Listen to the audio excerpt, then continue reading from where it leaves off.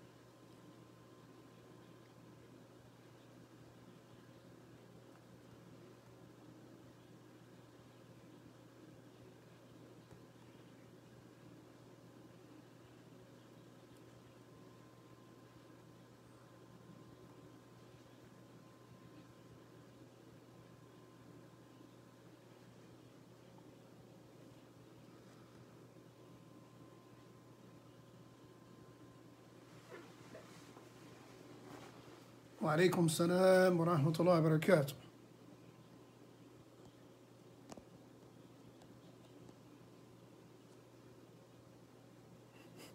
Hey, quit laughing at my glasses. I'm trying to see which ones work better. وعليكم السلام ورحمة الله وبركاته. بشار كيف الحال؟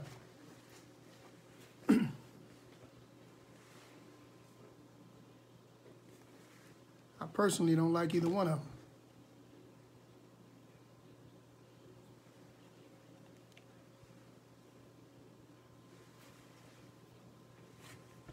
وعليكم السلام ورحمة الله وبركاته. مبينة.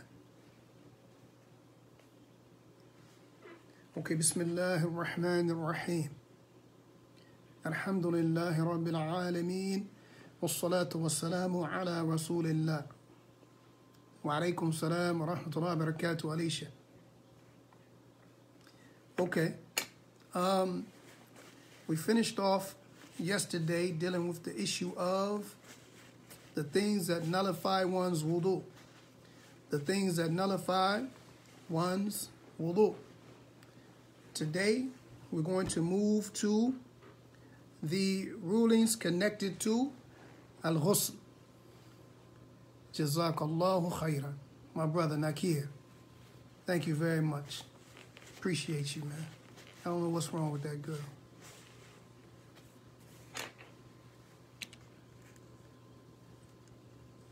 The ghusl. And the ghusl is the complete bath where a person has to wash his or her body in totality. عرفت مما سبق أحكام الطهارة من الحدث الأصغر ونواقضها، فكنت بحاجة إلى أن تعرف أحكام الطهارة من الحدث الأكبر، جنابة كان أو حيضا أو نفاسا. وهذه الطهارة تسمى بالغسل بضم الغين، وهو استعمال الماء في جميع البدن على صفة مخصوصة يأتي بيانه. So, we've come to this point. We know how to purify ourselves from minor ritualistic impurity, and we know what nullifies it. So now it is upon us to learn what first and foremost necessitates a complete body washing and how to go about doing so, whether it is from sexual defilement, a menstrual cycle, or postnatal bleeding.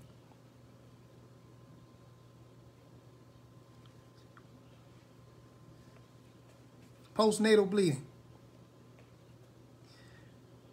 This particular classification of tahara is called al-ghusl. Al-ghusl. And you put a dhamma on the ghain for those of you who know Arabic or who are able to read Arabic.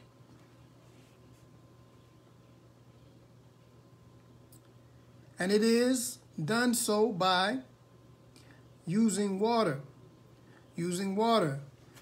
and putting water over your whole body in a specific manner. And we're going to come to that. وعليكم السلام ورحمة الله وبركاته شديد.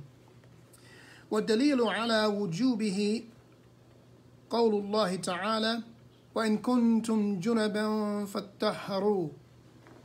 And the proof for the obligation is the statement of Allah subhanahu wa ta'ala. And whenever we say the statement of Allah, we're talking about the Quran, unless we specify hadith Qudsi or something like that. But when we say the statement of Allah, we're talking about a verse from the Quran. Wa alaykum salam wa rahmatullahi wa barakatuh lisha.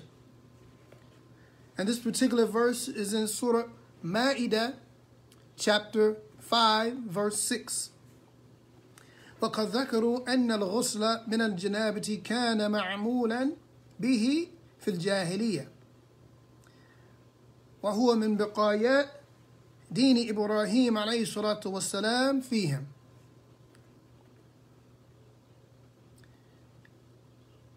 And it has been mentioned that the ghusl, or the washing, was something that was done.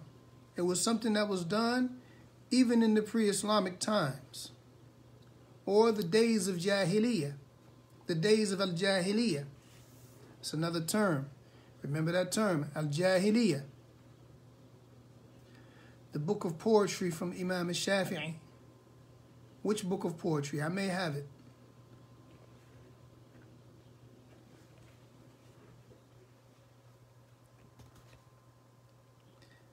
And it is from that which remained from the deen of Abraham, the religion of Abraham. May the peace and blessings of Allah be upon him.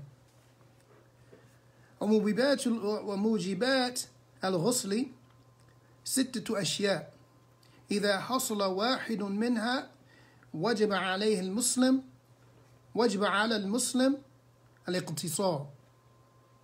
الاغتسال.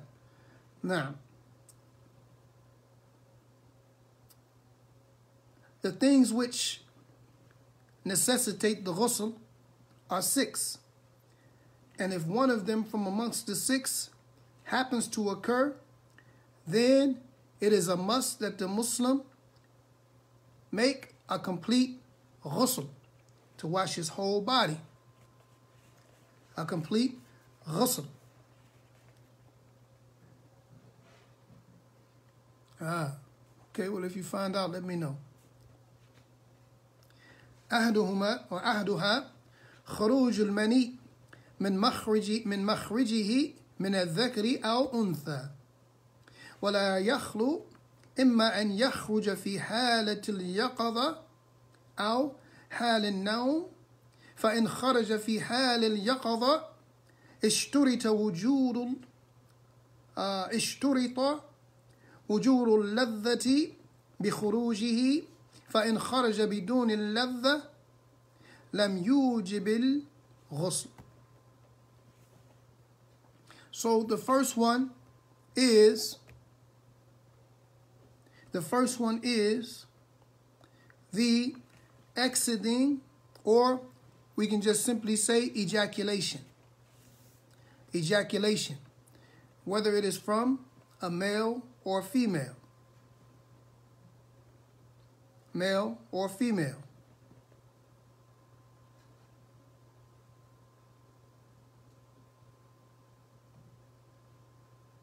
And this is whether the person is, wa alaykum salam wa rahmatullahi wa barakatuh, whether the person is asleep or awake. Whether the person is asleep or awake. For if something was to come out while this person was sleeping, then the condition, while this person was awoke or awake, then the condition would be desire. The presence of desire. And if it was to happen without desire, then the ghusl would not be mandatory, would not be obligatory. Wa alaikum salam wa rahmatullahi wa barakatuh. كالذي يخرج بسبب مرض أو عدم إمساك وإن خرج في حال النوم وهو ما يسمى بالاحتلام وجب الغسل مطلقا لفقد إدراكه فقد لا يشعر باللذة فالنائم إذا استيقظ ووجد أثر المني وجب عليه الغسل فإن احتلم ولم يخرج منه مني ولم يجد له أثرا لم يجب عليه الغسل. وعليكم السلام ورحمة الله وبركاته, Anisa. Okay. Now, if this person was to be asleep, then this will be what is known as a wet dream. This is something known as a wet dream. And in this case, the person has to make a ghusl. He has to make a ghusl.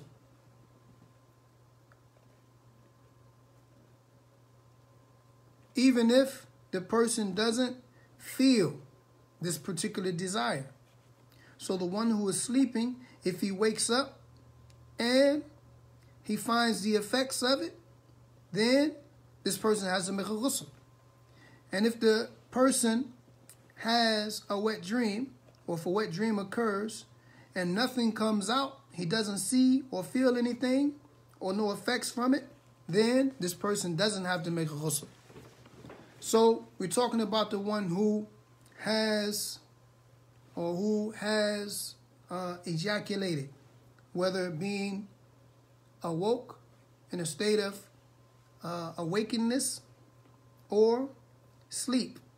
If a person was to do this with desire while being awake, then that person has to make ghusl.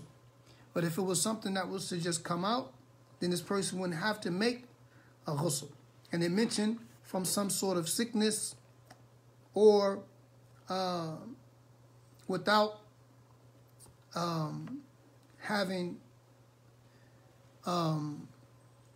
entered upon any action. And the one who's sleeping, if he was to have a wet dream, then without a doubt this person has to make a ghusl, because they don't know what occurred while they were sleeping. But if the person has a dream, for example, and wakes up and doesn't see any traces or remnants of ejaculation, then this person doesn't have to make ghusl. Number 2, من موجبات الغسل علاج الذكر في الفرج ولو لم يحصل إنزال للحديث الذي وراه مسلم وغيره عن النبي صلى الله عليه وسلم إذا جلس بين شعبها الأربع ثم مس الختان فقد وجب الغسل فيجب الغسل على الواطئ والموطوء بالعلاج ولو لم يحصل إنزال لهذا الحديث والإجماع أهل العلم على ذلك. The second one is the second thing that makes it obligatory upon the one to perform a ghusl is the penetration. We'll say penetration. Now this penetration between a man and a woman, whether it's full and complete or even the two circumcised parts touching. If the two circumcised parts touch, then it necessitates a ghusl, even if there's no ejaculation. Even if nothing comes out, as long as these two parts touch, then the ghusl is mandatory. And the Prophet says, sallallahu alaihi wasallam, on the authority of a Muslim and other than him, if he sits between the four limbs of a woman, meaning if he gets between her legs, meaning her legs and arms, if he gets between her and the two circumcised parts touch, then the ghusl is wajib. It's obligatory. So the ghusl is required in this case, the case of penetration or touching, even if nothing comes down. And this is something that the hadith shows, as well as the consensus of the people of knowledge.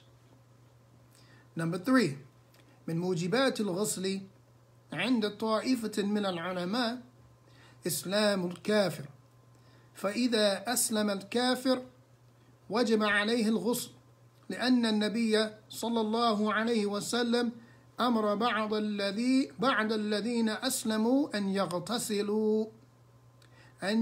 يغتسلوا. ويرى كثير من أهل العلم أن اغتسال الكافر إذا أسلم مستحب وليس بواجب، لأنه لم ينقل عن النبي صلى الله عليه وسلم أنه كان يأمر به كل من أسلم، فيحمل الأمر به على الاستحباب جمعا بين الأدلة، والله أعلم.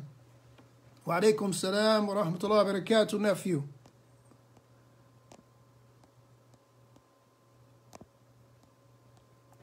Now, and the third condition, the third thing that necessitates ghusl is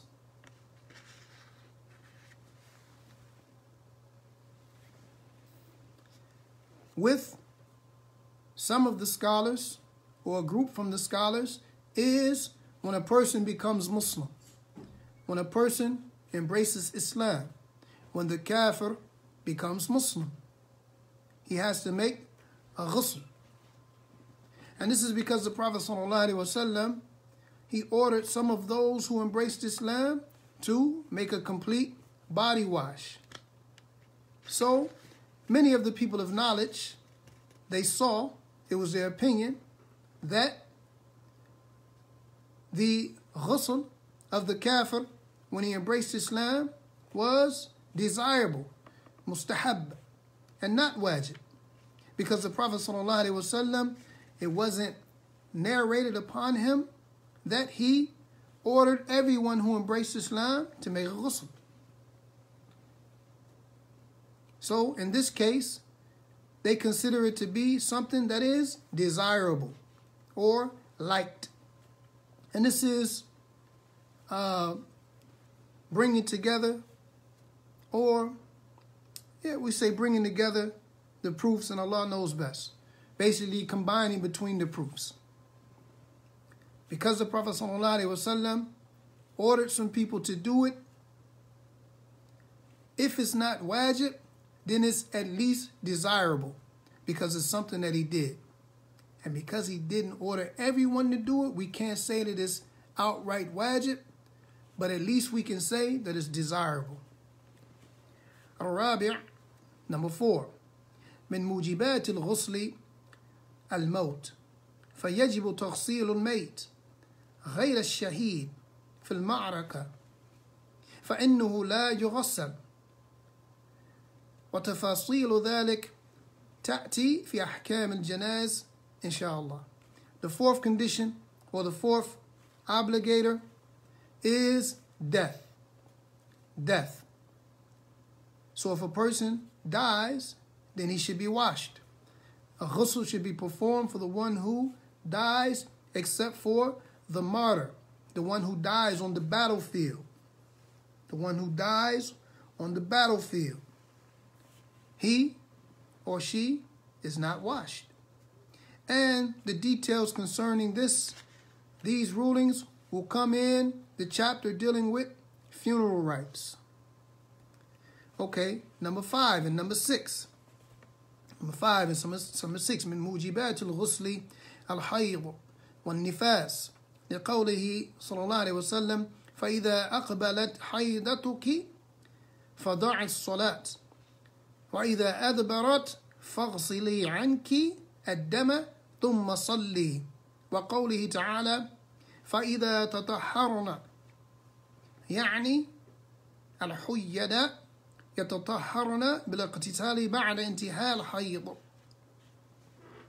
Number 5 and number 6 is the one who is menstruating and the one who has postnatal bleeding. Wa alaikum salam wa rahmatullahi wa barakatuh, sis. The one who is menstruating, on a menstrual cycle, and the one having postnatal bleeding. Then these people have to make ghusl. And the Prophet says, sallallahu alaihi wasallam, when your menstrual cycle begins, then do not pray. Leave off the prayer. And when it is finished, then make ghusl. Wash away the blood. Make ghusl. And then pray. And Allah subhanahu wa ta'ala, He says in Surah Baqarah, Ayah 222, let me read the whole ayah to you. وَيَسْأَلُونَكَ عَنِ الْمَحِيضِ قُلْ هُوَ أَذًى فَاعْتَزِلُوا النِّسَاءَ نعم فاعتزلوا النساء في المحيض ولا تقربوهن حتى يطهرن فإذا تطهرن فأتوهن من حيث أمركم الله إن الله يحب التوابين ويحب المتطهرين. Allah subhanahu wa ta'ala, He says, وَيَسْأَلُونَكَ عَنِ الْمَحِيضِ قُلْ هُوَ أَذًى فَاعْتَزِلُوا النِّسَاءَ فِي الْمَحِيضِ. They ask you concerning menstruation. Say, it is harm. It is harmful. So keep away from wives. Stay away from your wives during their menstrual cycle.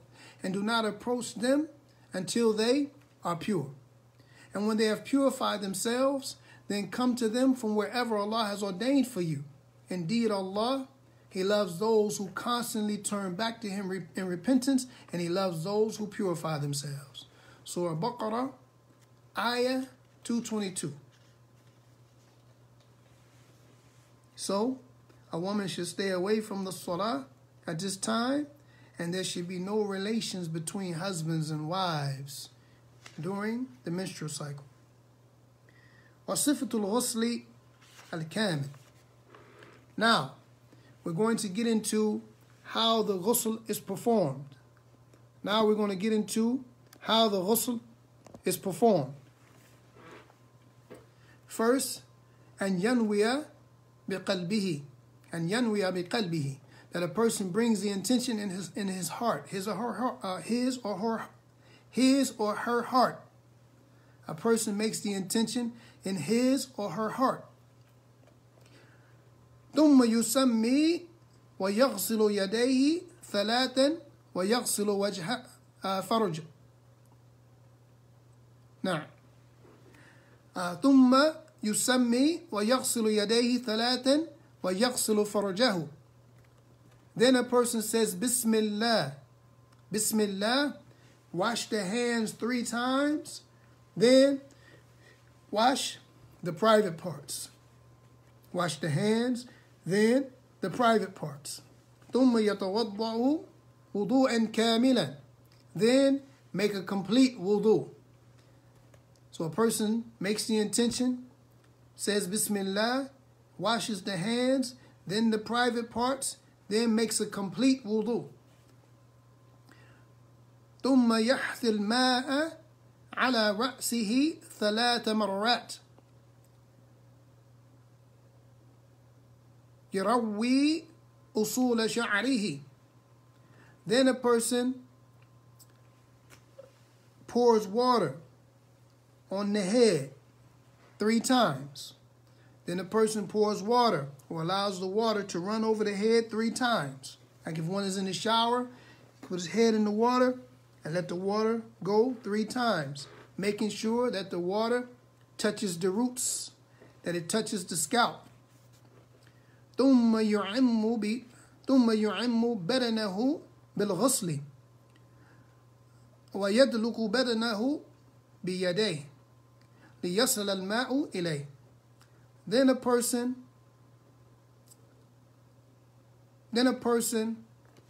wets the entire body. They put water on the body, starting with the right side of the body, and you make sure that the water touches every part of the body, the right side, and then the left side.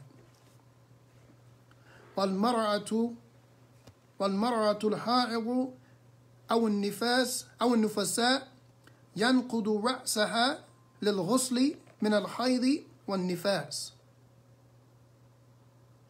تنقض رأسها، نعم. وأما الجنابة فلا تنقضه حين تغسيل لها لمشقة التقرار، ولكن يجب عليها أن تروي أصول شعرها بالماء. So as for the woman who is coming off of her menstrual cycle, wa alaykum salam wa rahmatullahi wa barakatuh khalila, the woman who is coming off of her menstrual cycle or postnatal bleeding, then she should wet her hair completely, meaning if she has something in her hair, she should let her hair down. She should let her hair down and wet her scalp completely. And this is not something that has to be done in the ghusl of janaba, for example, after having relations, because of the difficulty in having to repeat it. So she only has to do this after her menstrual cycle or postnatal bleeding. When she wants to make ghusl, she has to take her hair down. But if it's something that's done for, sexual defilement or something like that, something that may occur more frequently, then she doesn't have to let her hair down so long as the water touches her head.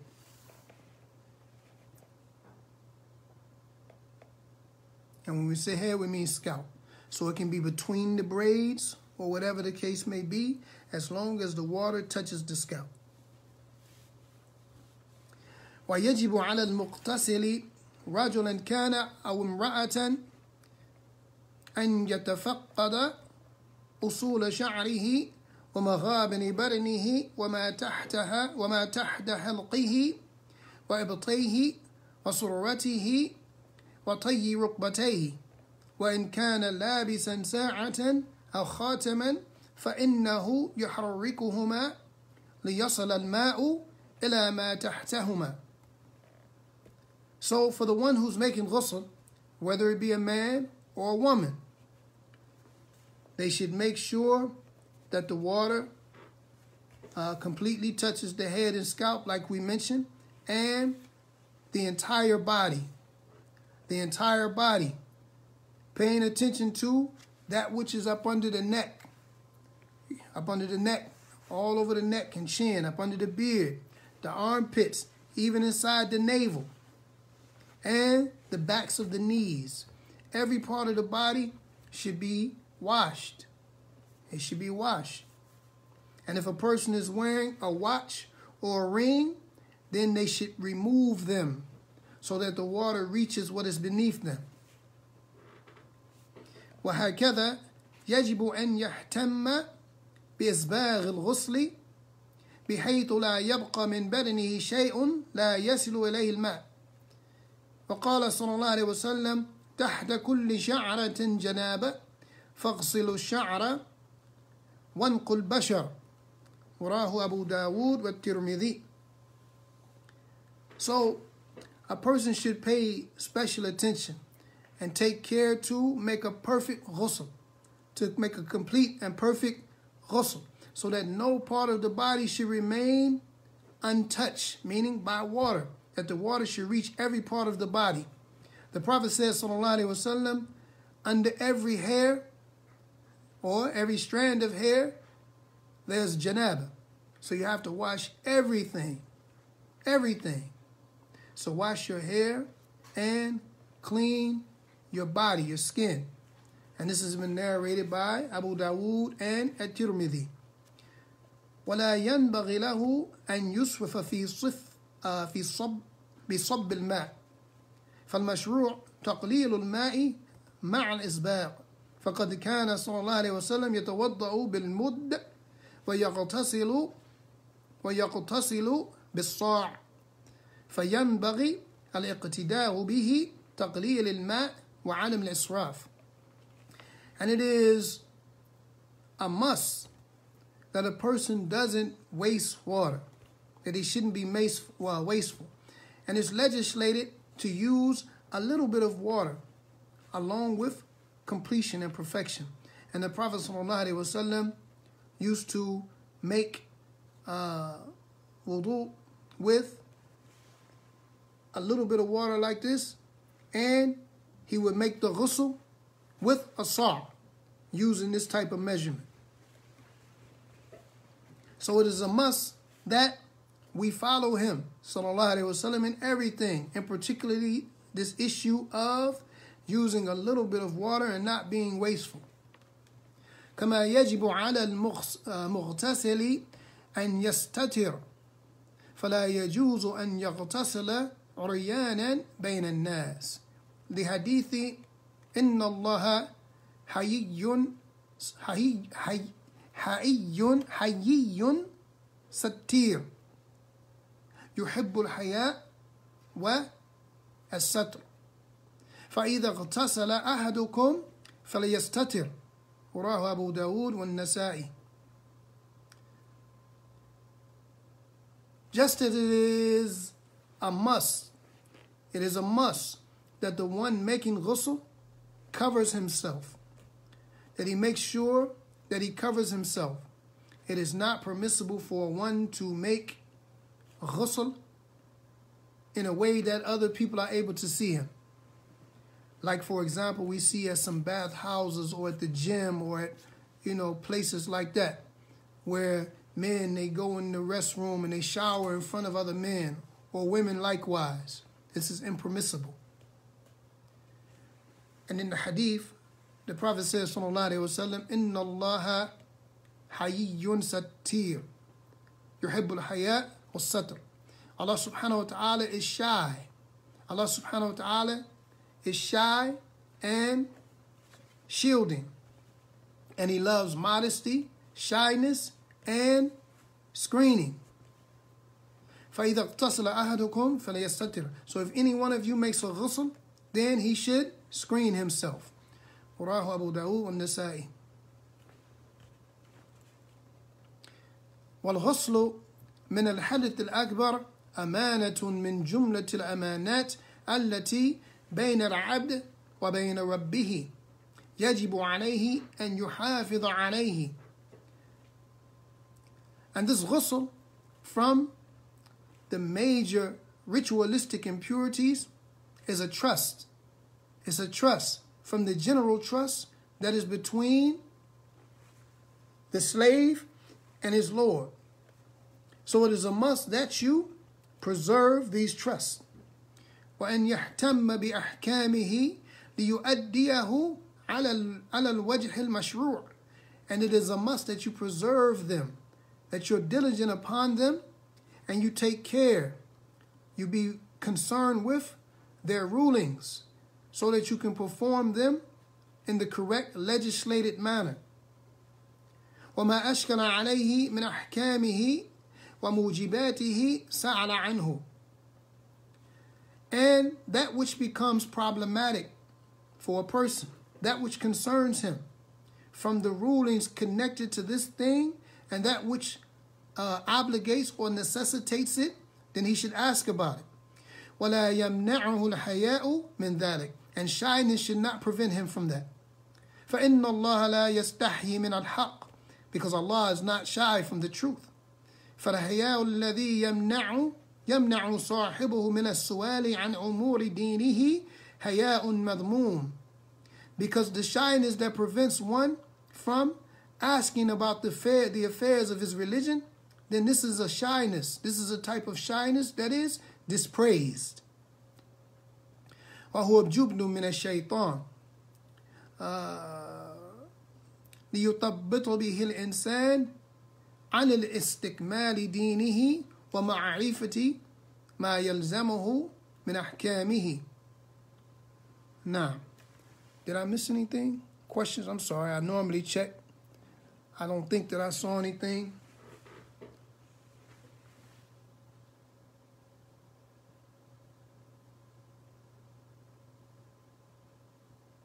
Okay. This particular type of shyness, it is from shaitan. It's a sort of cowardice, and it's something that prevents the person from perfecting his religion and knowing what is made or what has been made obligatory upon him from rulings. وأمر الطهارة عظيم. And the affair of purification, at-tahara, is magnificent, it's tremendous, it's a serious matter. والتفريط في شأنها خطير لأنها تترتب عليها صحة الصلاة التي هي عمود الإسلام. It's very important, and to neglect it, to be neglectful in its status, to try and diminish its status, is something very dangerous, because the correctness of the prayer is built upon it, and the prayer is the pillar of Islam. It is the pillar of Islam. It is what Islam stands upon. It's the foundation of Islam. So we shouldn't be careless as it relates to the issue of purification. It's something magnificent. It's something magnificent.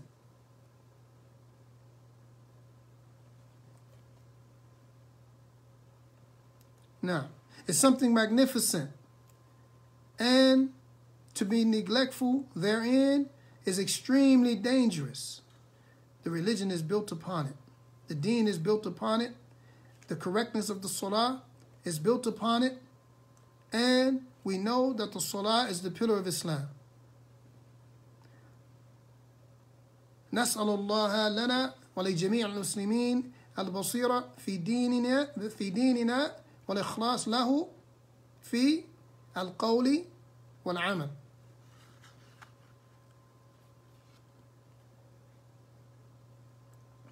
Now, when the two uncircumcised parts touch, then the ghusl is wajib for the man and the woman. They both have to make ghusl at that point.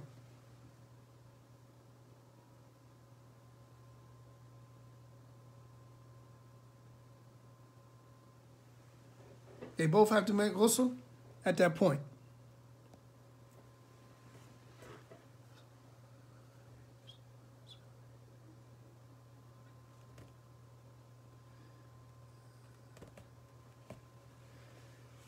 Any more questions?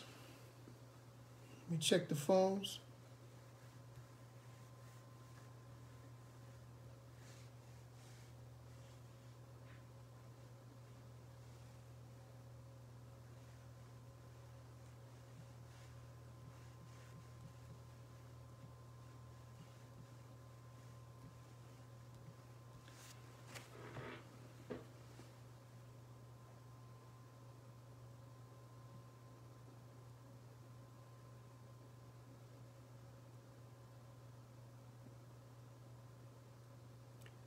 No questions.